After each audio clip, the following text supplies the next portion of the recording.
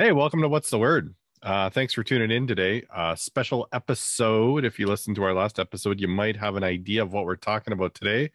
Today, we are joined by my co-host, Zack Hartle. Zack Hartle, welcome to What's the Word? Jason, it's good to be here. I'm glad to see you again. I have not seen you in 2 weeks. This is where does the time go? I don't know. It seems to be just disappearing this year, that's for sure. All right. So in our last episode, we got together. We talked about introducing myself as a co-host and got a little bit of my background and a little bit of the reasons behind my interest in the podcast. So, of course, we're turning the tables this week. We're going to ask you the harder questions, the more deep and probing questions that we want to know about Zack Hartle. So, Zack, in previous episodes, we talked about the RAP program, and you happened to mention that you actually were a RAP student. And I was curious about how you got into the trade and what your decision was at such a young age to actually move into the trades, especially the electrical trade. So can you kind of tell us, hey, what were you thinking back then? Yeah, for sure. So the RAP program here in Alberta, registered apprenticeship program, like we talked about with Chelsea, it's an opportunity for high school students to enter a trade or apprenticeship and work for a company and gain hours towards their first year apprenticeship. So there's really good companies out there that are willing to take on these high school students and teach them. And then it's a really cool program that the schools offer as well, and like through careers the next generation and stuff like that.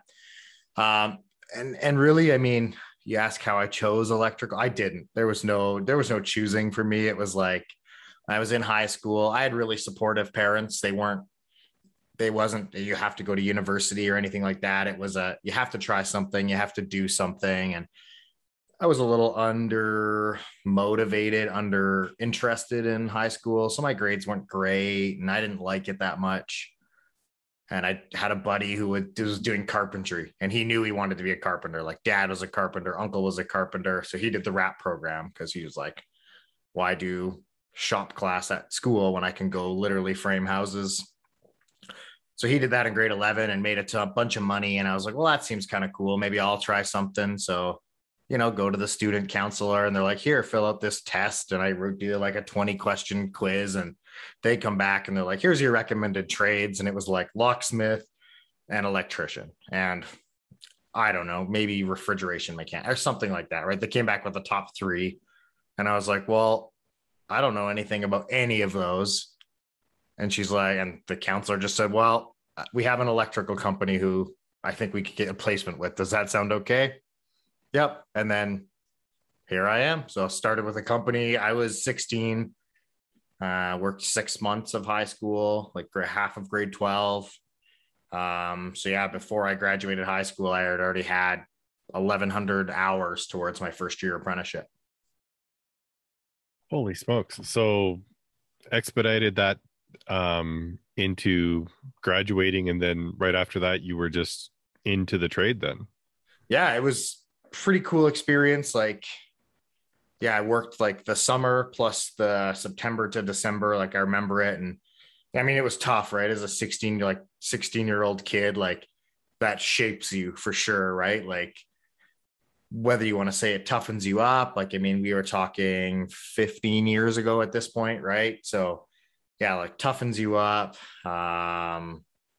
You know, just But I mean, it's all about experiences too. So yeah, we say yeah, it toughens you up because it's definitely a dose of reality too. So you kind of get some perspective on society and stuff. like, and having to wake up every day at 5:30 to drive to work, like just like when I say toughens up, I don't mean like people were mean or anything. Like I just mean like it was life. You had to wake up at a time and go to work and work eight. Like I'd never put in an 8-hour day of physical labor. I remember my first day was like, first year on a big new construction. It was digging trenches. Like I dug trenches for like, I don't know, the first 6 months I was there.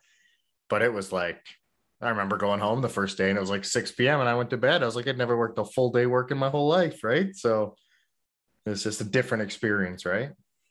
I often hope and kind of wish that there was those opportunities for young people just to be exposed to industry, like in some sort of co-op like that. Maybe they don't have to be locked into one trade per se forever, but I mean, just an experience like similar to what you did, but maybe you do a month as a locksmith, a month as the electrician.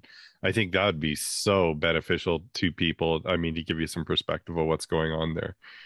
It's something I think it's coming. Like I think it's getting better even in the last, I don't know, since I did it, right? You hear more and more about it. Like it was not advertised at my school. I literally had to go to my guidance counselor and say, this is what I want to do. And they were like, oh, well, I guess so. And then kind of like had to learn it. And now I think there's a lot more support for getting into the trade at a young age.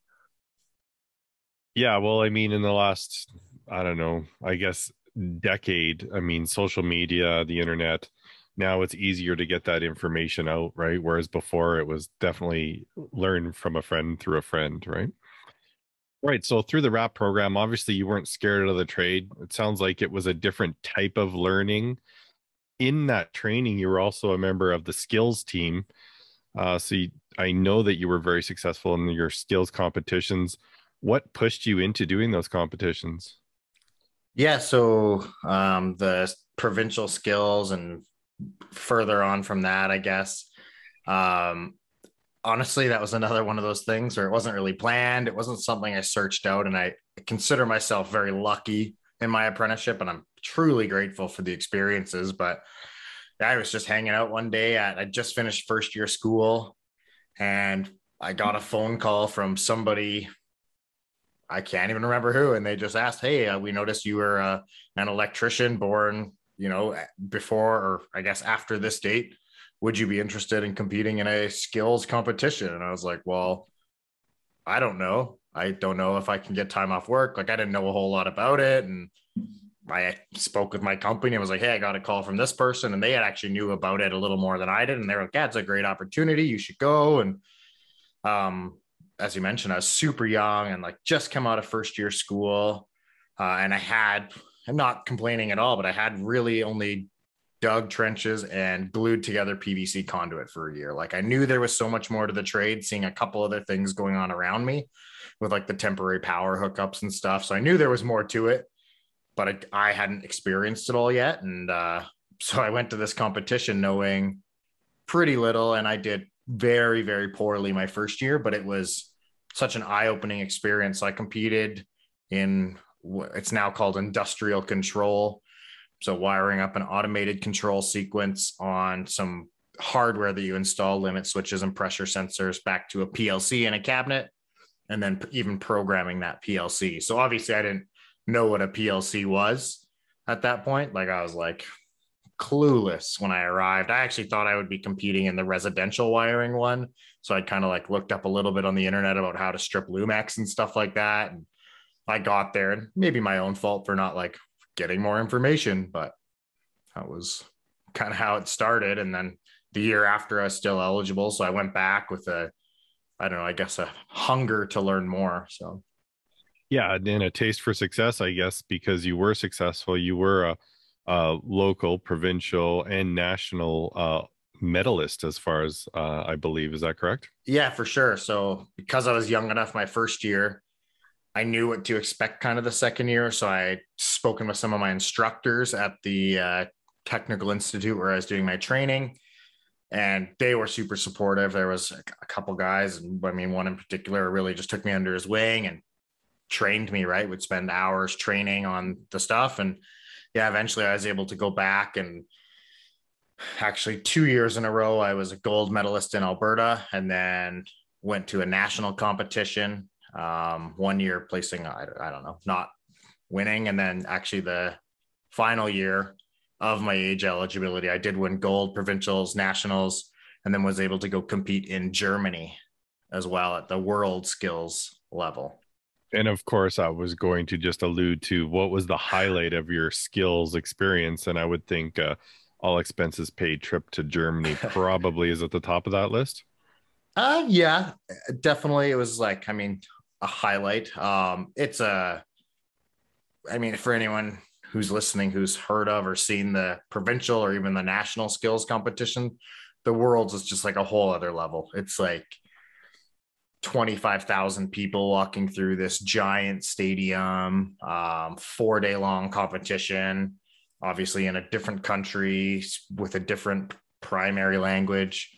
So yeah, it was definitely a highlight of that whole experience, but just even the training for it. I mean, I was fortunate enough, again, the company I worked for was very generous. They gave me lots of time to train and kind of tailored a little bit of my work towards training for the competition. Was there anything like any observations or um, anything any takeaways from that trip to Germany that maybe changed the way that you worked as an electrician? Did you find any hints or anything? Or I don't know if there was anything like at the competition that I really took away. I mean, you're like so focused on the competition that you don't have time to look around, but just in that training process, I really got into like the groove of trying to find efficient ways to do things. And I really brought a lot of that back with me after the competition to try and increase my efficiency and my workflow in the field and try and get, tasks done in a more efficient manner. Right. I mean, you think back to all the times you like 3 trips up a ladder to do something. And like you do that at a competition, you're not going to finish the competition. Right. So just a lot of that, I guess. yeah, well, we did host World Skills in Calgary. I'm gonna guess it was a decade ago, and you could see just even some of the equipment that the competitors were using in electrical was a little different. Some efficiencies, like I saw guys with almost like a pouch on their hand where they could pull out terminating screwdrivers, and there was um, magnetic bands on their arms just for speed. Yeah, So definitely like the magnetic wristband for the screws, and like you have specialized tools. And yeah, I mean, you talk about World Skills 2009 was the one in Calgary. And yeah, it's all based upon European standards. So your World Skills is more of a European organization. So a lot of the equipment and material and tool and yeah, products that they use are more of a European style wiring method than a North American style wiring method. So it's a pretty big learning curve, right? Like you wouldn't think it, but even their like plastic wire mold, wired management tray, it's kind of like our finger duct over there. It sure. has no fingers, there's no spaces, but it cuts differently, it's like thinner and more malleable. And it just, I don't know, everything's a little bit just different. Yeah, there's clearly a difference in electrical installations in Europe versus North America. I mean, you would have noticed that while you were in Europe. I'm guessing as well. I know I've noticed it over the years as well. So coming back from your skills competition, you then, of course, you're now a journeyman electrician. I know that you are an instructor now teaching apprenticeship, but one of the things I want to ask you about is, have you always been so tech savvy? Is that something that maybe started as you were exploring PLCs, or is it something you've kind of always just followed? Um, yeah, I mean, you mentioned PLCs. I do not like programming PLCs. I get why people like it. I can't, I don't know what it is about it. It's not for me. I think I just, of the age and of the generation, and I had computers and I like computers, and, I think you can use computers very efficiently for different things. So yeah, no specific tech savviness. I don't know. It's just something we use all the time. Well, I'm gonna just kind of bore down on this a little more now because I mean, not that it's sophisticated technology, but I mean, there are like you've got quite the portfolio on the internet for instructional videos. You've got videos ranging from do-it-yourself stuff at home to electrical to even just simple ways to work with online software. Where did that come from? Where did that interest come from for you to get involved in that? I think it's just like you're talking about. So I do have a YouTube channel, which is obviously is what you're talking about. Which I mean, check out the link in the description below. Everyone, like and subscribe, please. Everyone who's listening, or you may be watching this video there.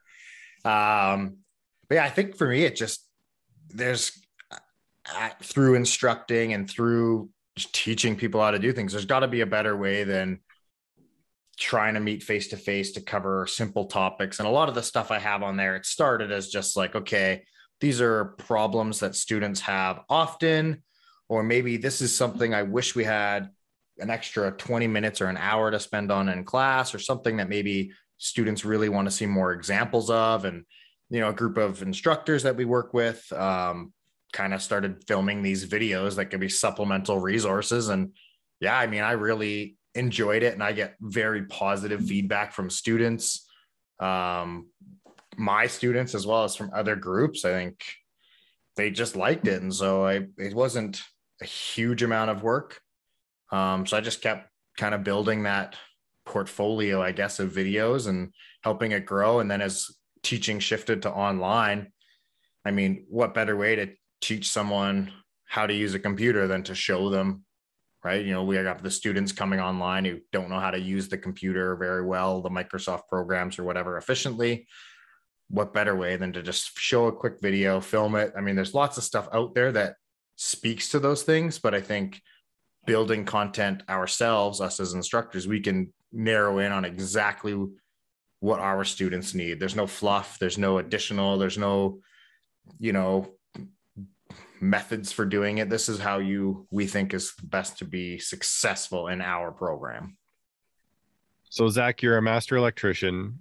You have a instructor diploma from Vancouver Community College, and you recently completed a business certificate. Is that correct? Yeah. Within the last couple of years, I finished a certificate of business skills through Thompson Rivers University. That was a good program. And that has, I mean, I've applied that towards a Blue Seal endorsement, or a Blue Seal here in Alberta, right? Business competencies certificate. And yeah, that was a cool experience. So yeah, I do have one. So Red Seal and Blue Seal. I'm jealous. What are some of the takeaways? Obviously, we are talking in our podcast. We always say that anyone can be an electrician, anyone can pull the wire, but it's really hard to run that business. What have you learned in your business training, like that was a really important eye opener or key takeaway? I think to sum it up in one sentence, for me, it would be hire an accountant. Like, no matter what scale of business, if you're more than a one-man crew, I think that there's so much to that, you know, business side of things and the tax side of things. I think two of the courses I took were related to like accounting and tax, and it's so tough to keep on top of. So that'd be my advice to anyone. It's like, yes, maybe take something like the Blue Seal requirements to get a little bit of that lingo and a little bit of that knowledge. But I mean, what it really taught me was if you're focusing on your electrical business, don't spend time focusing on your accounting. That's not where your strength is, right? Yeah, and I mean your whole idea, if you're running a contracting business, you want to be the one that's out making the money with that business, not limiting yourself doing the day-to-day stuff. So yeah, maybe hiring an accountant's a really good idea. I think the business certificate just makes sense if you wanted to run a contracting business, right? You need to have the tools to run a business the same way you need the tools to do an electrical job.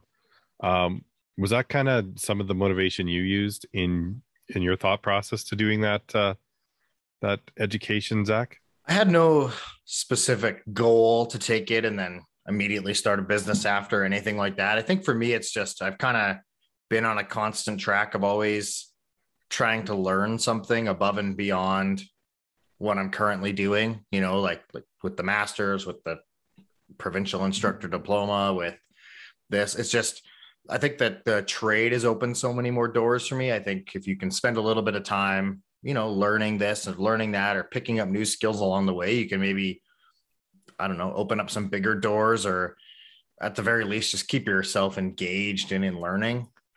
So for me, it just was something that popped up, was like, oh, well, this business certificate. And I was like, yeah, okay, that sounds interesting. And a lot of the courses sounded exciting. So I looked into it.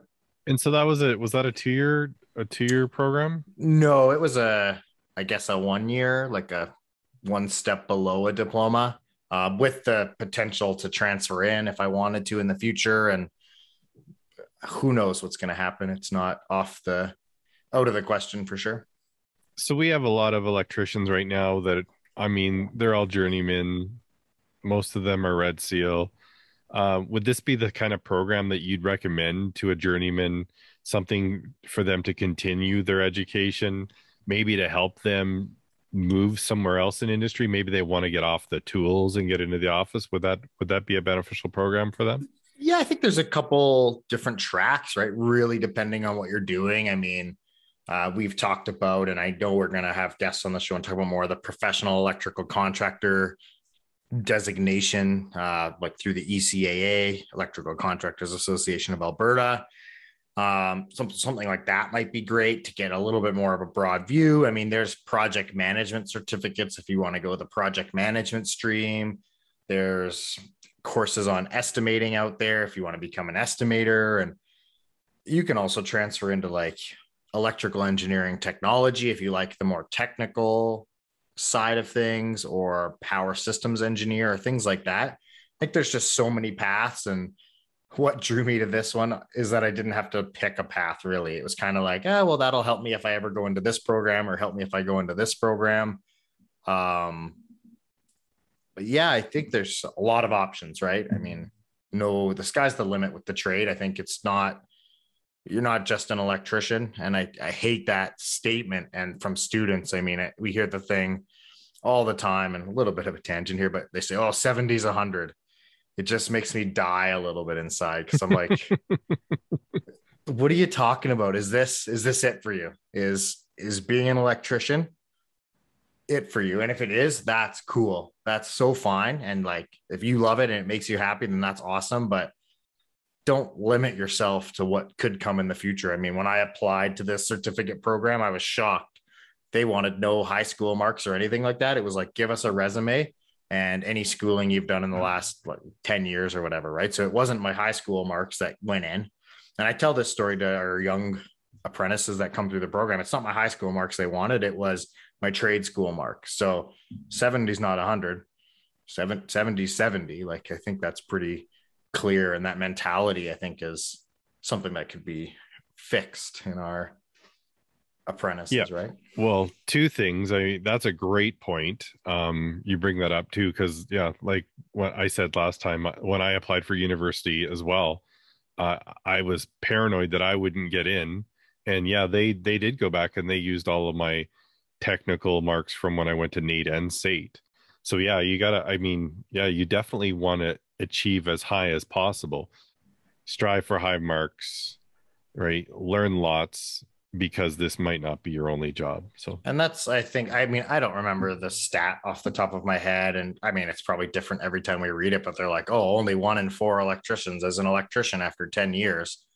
Well, they're not just like doing something completely unrelated, right? It can be such a pathway into all of these great careers. I mean, instructing obviously is a good career, or project management, or construction management, or building management, or labor relations, or right? Like, the list goes on. I think that the skill set you can develop if you strive to in your career as an electrician is helpful in so many different trades, right? There's leadership and everything that we were doing, right? There's business side leadership, a lot of soft skills. It's communications for sure, right? Mm-hmm.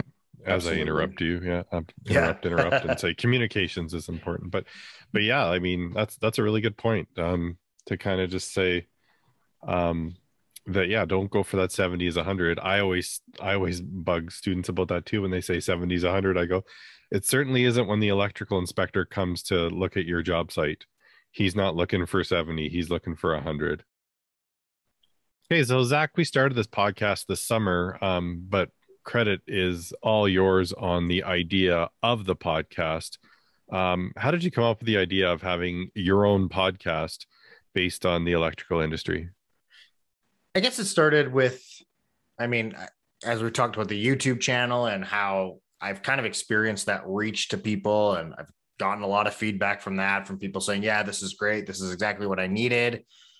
and I listen to a lot of podcasts, and it's just that comment of this is exactly what I needed. And I was searching one day for some electrical podcast, maybe find something interesting, and there wasn't anything that I was looking for. There was some technical stuff, a little bit of stuff from the States, so all NEC kind of unrelated, some really technical stuff out of Ontario, things like that. And I just wanted something that was like, would teach me something else, something new about the industry. I wasn't looking for the technical side of things. We talk about that all day, every day for work.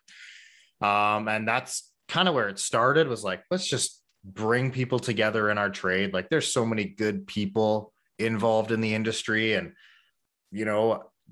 so many people that I haven't met or that I can learn so much from. And then I was like, well, man, I can't do that alone. That sounds terrible. I can't think of good questions to ask people. And here we are. I kind of told you one day, let's do it. And as we mentioned, you committed to 3 episodes, and yeah, you're totally right. I mean, I hadn't thought about that until we did our episode together, but we kind of recorded 3, and then we're like, okay, what's the 4th one? There was never that discussion of, okay, are we going to continue doing this? It was, okay, what's next? And I remember that day we went for coffee, and I was like, come on, man, let's do 3 episodes. We'll see if people like it. And then you're like, okay, but then we got to reassess, and, here we are. Right. And I think we're both having more fun than we planned. And yeah. Well, and I mean, we're always everywhere I go, that could be a podcast. That could be a podcast. Hey, I know a guy. Let's maybe that could be a podcast. So I know we're probably driving our spouses crazy with our thoughts. Some of them will come to fruition, some won't. So, well, Zach, I'm gonna have to say thank you for roping me into this podcast. I'm really having lots of fun doing it. I'm sure you're being tormented by me even more now that we're working together. What's one of the takeaways you've had from the podcast so far? Maybe we'll do the first takeaway from you being a co-creator of the podcast. What is there a takeaway there you can share with us? Yeah, I mean, it's one of those things that's very fun, but it's tougher than I thought. Like, I mean, it's so fun doing the recording and talking with the guests. It's surprisingly hard to get people to listen. I mean, not in that once we get people to listen, we're getting great feedback from industry and from everyone we've had listening. I think there's just so much content out there, right? It's getting people to dig through that to find us, and us getting into our flow to make things flow a little bit smoother.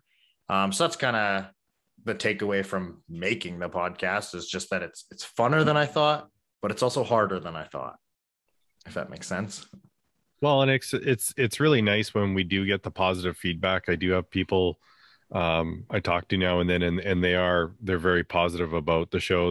Hey, we're listening to the show. I love the show. That's great. That's a great perk for me. What's one of the takeaways that you have from the podcast, from one of our episodes? Is there anything like that's memorable from any of the episodes so far? They all stand out for, various reasons. That I think the most interesting one to me, because I mean, obviously we've had a few guests on that we know pretty well. The one that I learned the most, I think, was Scott from the IBEW. I never worked for the IBEW. I never knew anything about the union, other than what you hear around. And I'm pretty good at not, taking rumor for truth. So that was the most interesting one to me in terms of I kind of learned the most. But yeah, I think all of our guests have just been so passionate about whatever they're here to talk about. Right. And it makes you feel good, right? Like, to have these people in the industry who want to come on the show and they want to share what they're passionate about and why they're passionate about it. That's been pretty eye-opening as well. And I'm really looking forward to our future episodes to just keep getting that. And then, as you say, the positive feedback from industry as well. I mean, yeah, it's wonderful to hear that people like the show and that people are excited that we have put together a show connecting industry like we are. And I mean, I'm really excited about, when you said the passion, because we have our guests have all been very interested, invested people in our industry. And I mean, it's so nice to see.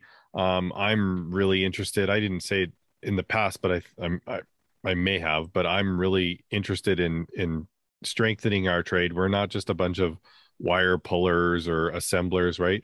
I mean, we're the electrical trade. This is a pretty high-end trade. And I think it's important that we continue to tell people that and have that explained in society. I mean, what we do is it isn't exactly paint by numbers, maybe some days, but it's important for us to just keep people aware of just how important our trade is.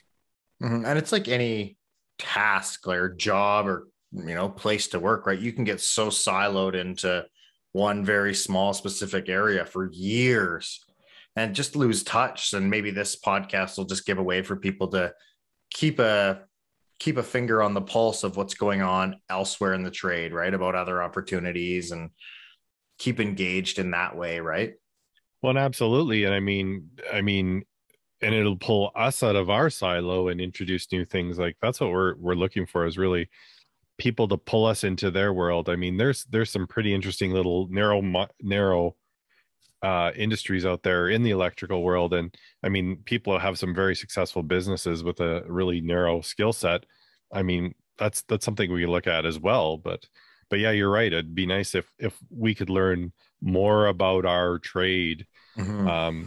Um, because I mean, back in the day, I didn't know what an industrial electrician was when I was hired as an electrical apprentice. I was like, I don't know what this is, but I mean, now we can get more information. So, And I think it's coming at such a pivotal moment in our trade, right? With this transition away from, traditional oil and gas energy into more renewables and alternatives, right? We're seeing lots of movement on that side of the industry, and how the electricians are involved in that is really cool. EV charging and even just making existing infrastructure more efficient, right? I mean, the LED lighting thing is kind of a no-brainer now, a no question now, but that's when I came up through the trade, right? When it was going from fluorescent lights to LEDs, and seeing that transition was cool. So seeing this next big transition is also, I don't know, interesting, I find.